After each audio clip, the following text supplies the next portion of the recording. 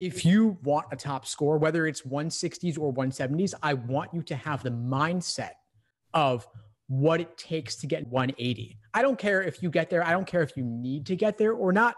160 plus may be sufficient for you to achieve your particular goals. But I want you to dissect the exam like a 180 scorer would, to approach it from that perspective. And that's what the Socratic review method is about. What I do in my live classes is we dissect LSAT problems slowly, in depth. I do these reading comp deep dives where we'll spend an entire hour discussing just one passage.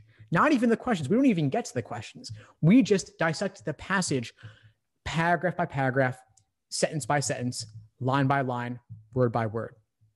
We do the same thing for logical reasoning. And that is key to understanding the exam on a deeper level.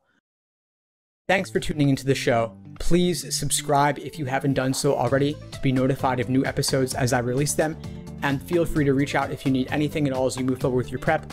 I'm happy to help however I can. In the meantime, I'll wish you all the best and take care.